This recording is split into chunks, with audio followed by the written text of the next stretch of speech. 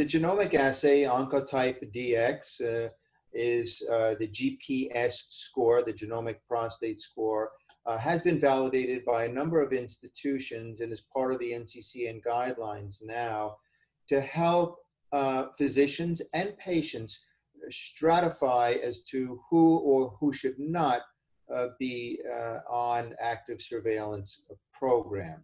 The way that it was developed was to look at a number of different genes that are expressed in the prostate, 21 genes. Some of these genes are regulated by hormones. Some of them are proliferating genes. The nice thing about this assay, it goes through a number of different genes, a number of different categories of genes. And within each category, there are 2 or 3 or 4 genes within that category.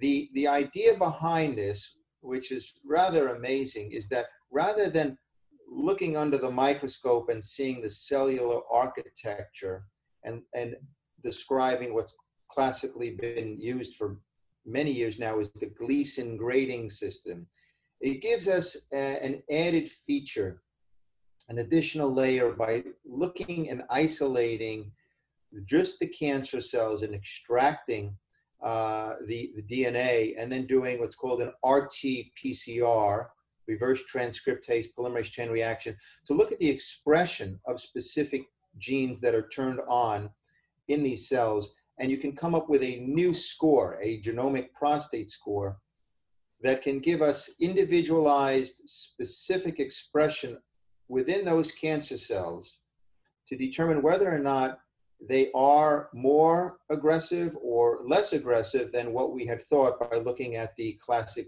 Gleason grade under the microscope. So it appears, and this is not only true for prostate, it's probably true for breast and colon as well, that not all of these cancers that we think are the same category act the same way.